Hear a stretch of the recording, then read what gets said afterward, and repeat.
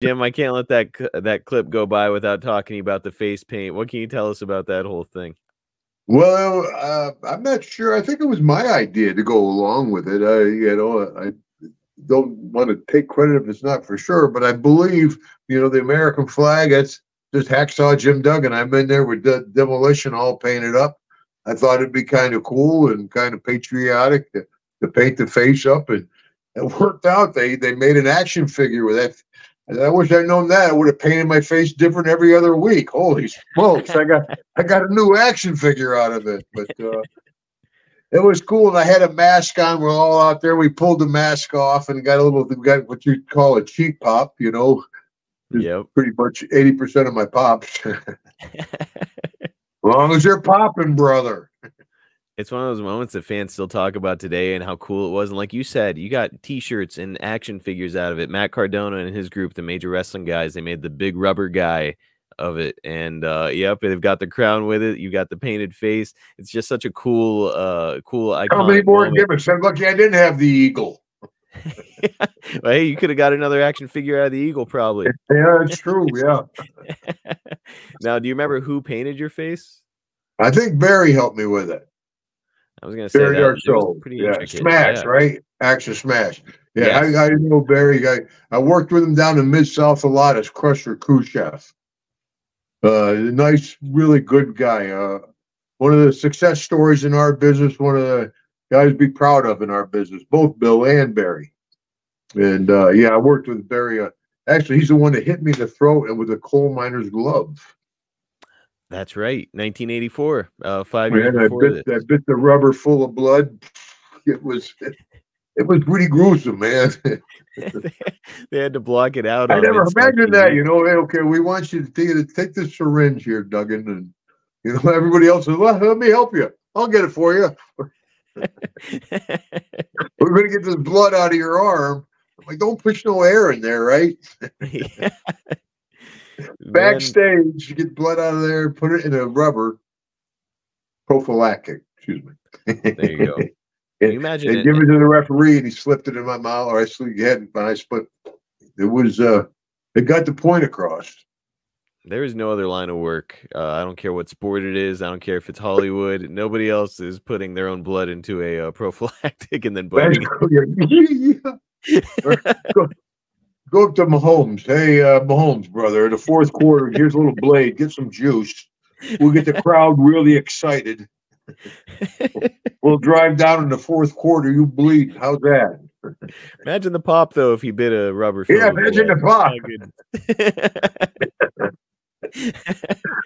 Oh man, wrestling, neither fish nor fowl, dude. Nothing like it, man. It's been like I said, it's a great business. I mean, everybody hears the dark side of the ring and they hear the horror stories. Barry Darsow is a positive deal. Me and Deb have been together forever. I mean, there's success stories in our business. Tito Santana. I mean, you just always hear the guys that can handle it. Well, have trouble with it. It's amazing, a lot of the guys that were able to keep their relationships going and stay married all these years. I know that Darsow is one of them. Arn Anderson sticks out. Ted DiBiase and his wife have made it work. It's incredible. Yeah, we know they've been married. Bischoff, Sonny Ono, Ernest the Cat Miller, Jerry Saggs, the Nasty Boys, Knobs of the Nasty. I mean, yeah, but everybody knows Scott Hall and crazy stuff, Yep. It's, everybody wants to talk about the bad part of it, but really it's a lot of you guys made a great living on it and are still enjoying 70 years old. I travel the world signing autographs and taking pictures with people. My daughter's like, we thought you'd be a lot thinner. Nobody buy my pictures, right? But what's tough is Comic Cons when somebody comes by and they're like, you want me to buy a picture of you? They don't have any. Talk to the handler. Yeah, really. Is that Deborah? She's the. Oh no, she's out. You kidding? She's with the Chips guys from the old TV show. Eric I got an autograph picture of Bonzo or whatever. I'm like, yeah, you sure do one. Yeah. He works for TSA. The way he was checking you out. He's gonna get to meet the old Hacksaw Yeah, if he keeps that up. she likes to go out and socialize and meet everybody. Yeah, and then she's Hogan even called her one of the boys. She's been around the boys so much. So, because as you know, when you're at a Comic-Con, you're sitting, you're working, you don't get to see everybody. Yep. Deborah's kind of my emissary. She goes around, says hello to everybody. And then she, William Shatner. We're at the Comic-Con and Shatner's sitting over there in the green room. And Deborah's like, I'm going to go talk to William Shatner. I'm like, don't bother the man. He's got a bad reputation. It's the green room. Give him a break. No, I'm going to go talk to him. Maybe she goes over. A couple of minutes, she's sitting down. Come on over, Jim. Meet William Shatner. Like, oh. I went over, visited with him. He was okay, Of course, I went over. He's like, get away from me. Everyone's like, oh, hi. How you doing? I was going to say, working the gimmick, You're not a girl. Were you a Shatner fan at all? Pardon?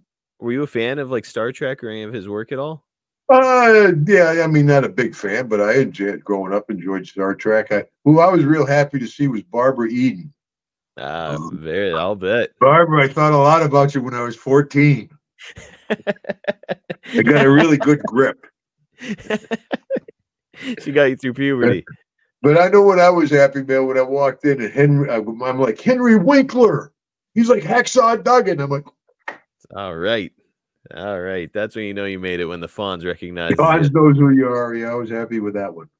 Man, that's great. And this episode was great. It's awesome to look back at this period in the WWF. It really is the golden era of professional wrestling during this time, and all the great talents that we get to talk about. Look at the guys in that ring just then. Andre, Boss Man, One Man Gang.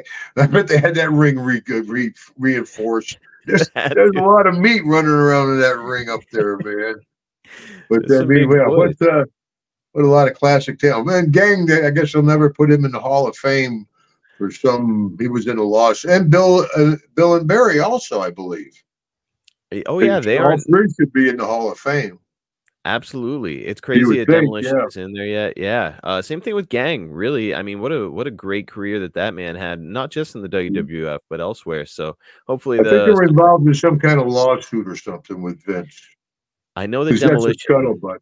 Yeah. The Demolition had an issue with Vince, and that's probably it. But Vince is gone, so who knows? Maybe next year things will get cleaned up. Never know. They might bring me back. So you should get a second Hall of Fame induction as King Duggan. Oh, I'm talking about working, brother. Are you kidding? Jim, is there any amount of money that they could pay you to have one more match right now? Oh, shit. I just saw one of the Funks had a match. Did you see that? Yes, Dory. Yeah, 83 or something, and Fireball death match or something. True to advertising. Absolutely crazy. I think it's bad for the fans for something like that, But if Hogan wants to have a Walker match, first one to make it to the ring. If you want to come out and hit somebody with a 2x4, that's one thing. But man, taking bumps, being in a death match, my goodness. Yeah, what was it? Just a couple of years ago on Jericho's cruise, I ran down and whacked one of the young guys with a 2x4. And, yes. So yeah, that's 2x4 still works. Doesn't matter if you're 7 or 70. You know how to swing that thing, so that's good. You're talking about my 2x4. Well, of course, I mean, it can be both things. You can still swing. Yeah, not at this point, brother. Well, and actually, right before I talked to you, Jim, I was talking to Len Denton. We had him on the Snake Pit. Yeah, the Grappler, and he's got a match coming up here. Does he? How old is Len? I don't know. He's like Ricky Morton. I saw Ricky. We were just talking about Rick. How old are you now? He's like, oh. Brother, they got Google, man. Yeah, I can still look it up. Visiting with you, man. Yeah. I said, Claire and Hogan call me kid. I want to say the Len's is like mid-60s, 65, 68. Oh, yeah, I was in the ring at 64. Yeah, I was still in the ring. Yeah. People go, Hacksaw, you still wrestle?